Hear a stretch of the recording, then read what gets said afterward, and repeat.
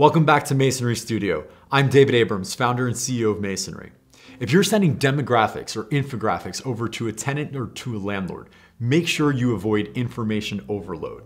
There is a ton of data out there. We subscribe to groups like Placer.ai and Esri, and the amount of information that they contain is amazing for our business.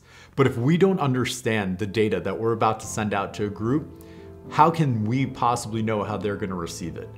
Know what metrics are important to the tenant, to the landlord that you're sending this information to.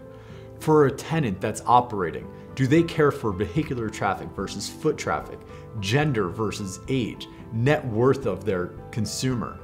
You need to know what you're looking for before you just send out information.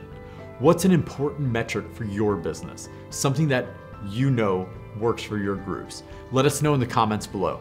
I'm David Abrams, founder and CEO of Masonry.